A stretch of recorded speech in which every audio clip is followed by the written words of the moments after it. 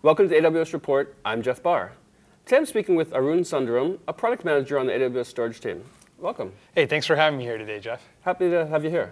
So I know you have an important announcement for our audience. What can you tell us? I do. So I'm really excited today to announce two new capabilities that we're offering for our Amazon Elastic Block Store or Amazon EBS service. So the first capability is a new type of storage volume called provisioned IOPS volumes. And so provisioned IOPS volumes, we're really optimizing for high-performance database workloads. And it'll allow customers to predictably provision the level of performance they want from their EBS volume. And the second capability that I'm really excited to talk about today is what we're calling EBS-Optimized instances.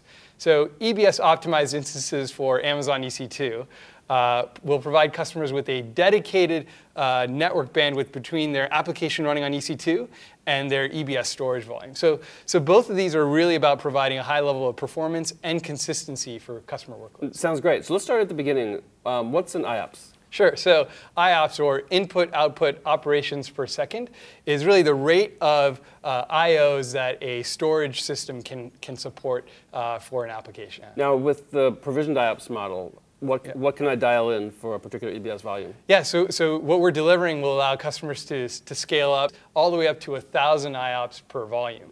And so we expect actually that customers are then going to take multiple volumes and attach them to their EC2 instance and use RAID to stripe across those volumes and get upwards of 10,000 IOPS. That sounds awesome. Will I be able to do this through the AWS console? Yeah, so you'll be able to do it through the console. It's as easy as spinning up an EC2 instance, creating an EBS volume, specifying the amount of storage you want on that volume, the amount of IOPS, and then attaching that volume to your instance. So let's talk about the EBS optimized instances. Sure. What's the deal with that?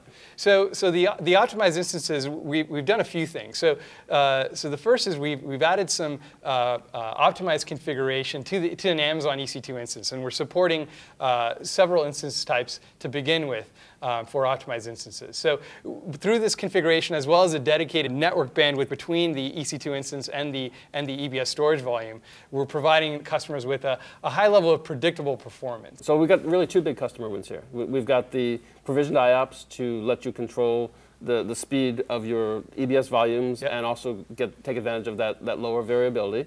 And then the EBS optimized instances to give you the faster path and the dedicated path to the storage from your instance as well. Yeah, absolutely. And you'll be able to use the EBS optimized instances both for your standard volumes as well as for your provisioned IOPS volumes. All right. Well, I really appreciate you taking the time to come by today and speak with us. Great. Thanks a lot, Jeff. Oh, my pleasure. This has been the AWS Report, and I'm Jeff Barr.